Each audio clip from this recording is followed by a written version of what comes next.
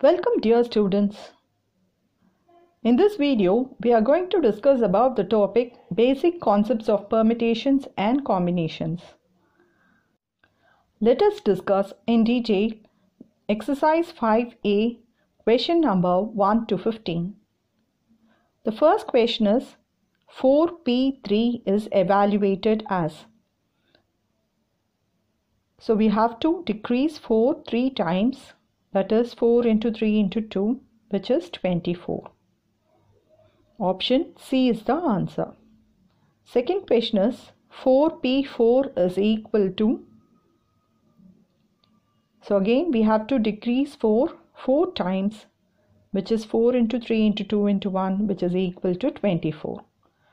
Option B is the answer.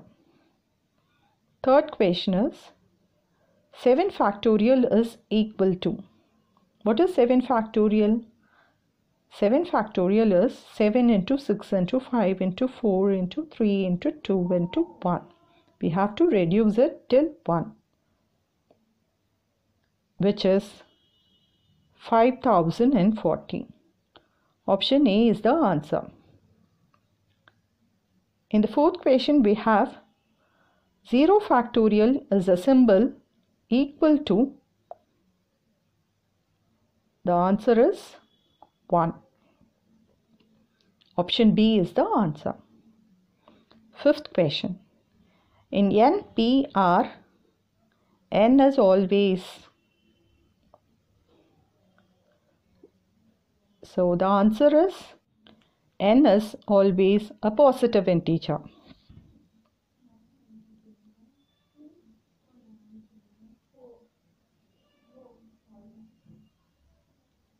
Option C is the answer. In the next question we have in NPR the restriction is. So what is the restriction in NPR? So the option is B. N should be always greater than or equal to R.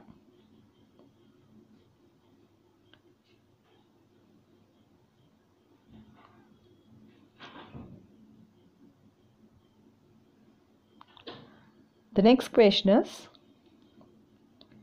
in NPR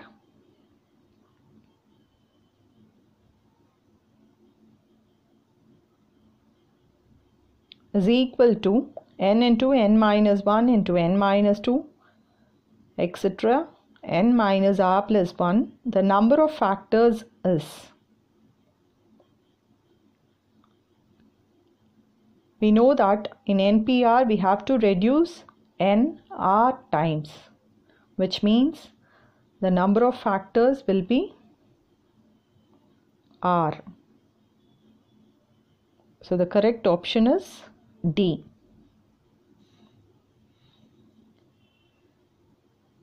The next problem. NPR can also be written as.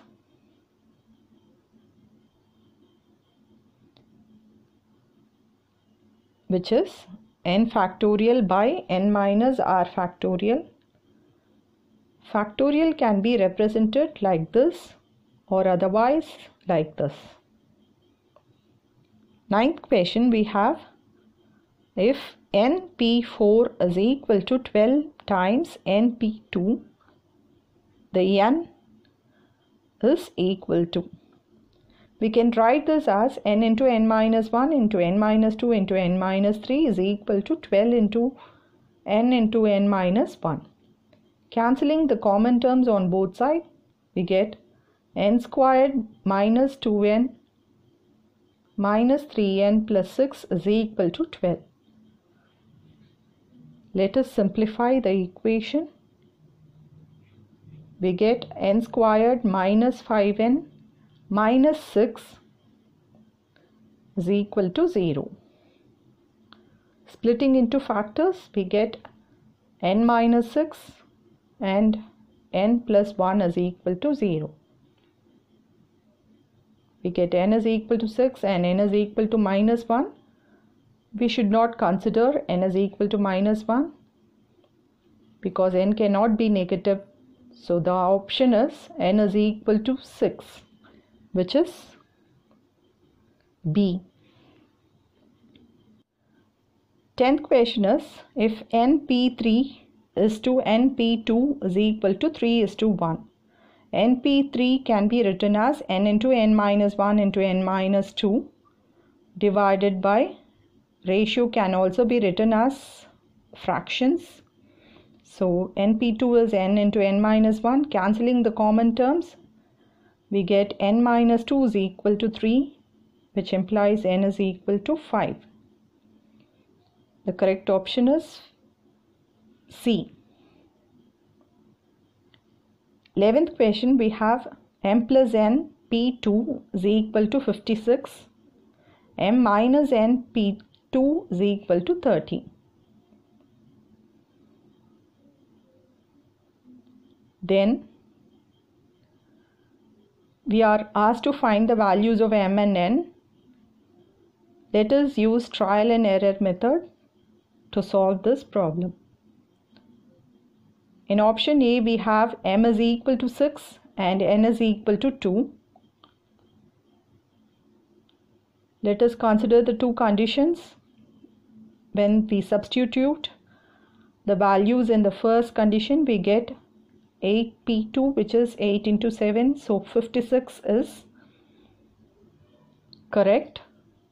When we consider the second condition, we get 4p2, which is 4 into 3, which is 12, but we are given it is equal to 30, so it's a wrong option. Let us consider the second option. M is equal to 7 and n is equal to 1. We get 8p2 again, which is 8 into 7.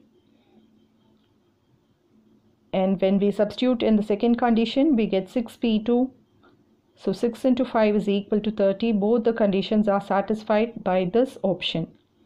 So the correct option is B. 12th question, we have 5pr is equal to 60. Then the value of r is, let us factorize 60. We get the factors as 5 into 4 into 3, which can also be written as 5p3.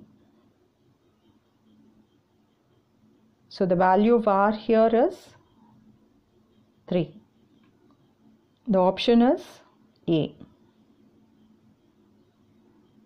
13th question, we have, if n1 plus n2 p2 is equal to 132, n1 minus n2 p2 is equal to 30, then values of n1 and n2 are asked to be found. This question is similar to the 11th problem. So let us use trial and error method. The first option is n1 is equal to 6 and n2 is equal to 6. Substituting in the first condition, we get 132. But while substituting in the second condition, we get 0p2. Therefore, this is a wrong option. Let us try out the second option. n1 is equal to 10 and n2 is equal to 2. The first condition is satisfied, but the second condition we get 8p2, which is 8 into 7. This is not equal to 30. So let us consider the third option, C. n1 is equal to 9 and n2 is equal to 3. We get 12p2 for the first condition, which is 12 into 11. So it's equal to 132. The second condition is 6p2, which is 6 into 5. So we get 30 here. Both the conditions are satisfied. So this is the correct option. Option C is the answer. 14th question is, the number of ways the letter of the word computer can be rearranged is. So let us first find out the number of distinct letters in the word computer. We have 8 distinct letters. So this is a linear permutation. We know that it's n factorial for linear permutation. So here it is 8 factorial.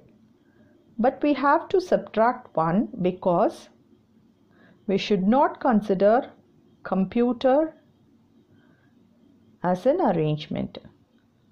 Because the question is